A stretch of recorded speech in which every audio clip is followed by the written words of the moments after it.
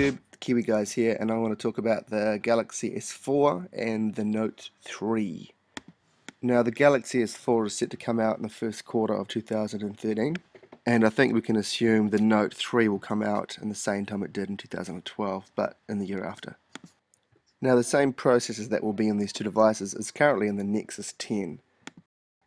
Now the Exynos 5250 is based on the Cortex A15 dual-core processor.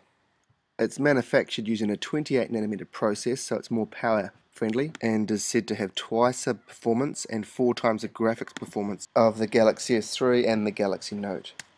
The Exynos 5250 is capable of shooting 1080p video at a frames per second of 60. Now that's twice as many frames per second as the current Note 2 and the Galaxy S3. It's also capable of showing a resolution of 2560 by 1200. So according to Samsung website, we have the box layout here.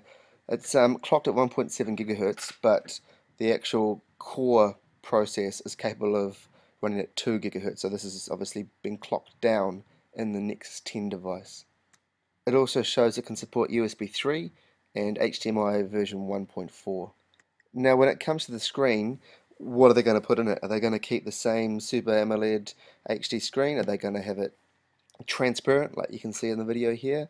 Are they going to have it flexible, like some people were speculating that was going to be in the Note 2?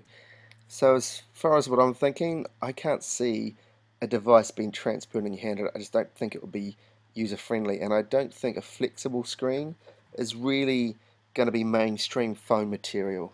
For the time being anyway, I just can't see a flexible touchscreen working. Now, what I want to know is your opinion. What do you think it's going to have in it? Don't just guess and say it's going to have 8 gig of RAM and 1440 resolution screen.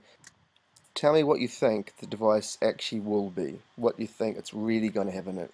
Is it going to be bigger? Are they going to keep the same inch resolution screen, the same inch device? Especially where the Note's concerned, are they going to make that bigger like they did in 2012? Anyway, so let me know what you think. Comment below. Thanks, this is Kiwi Guy, out.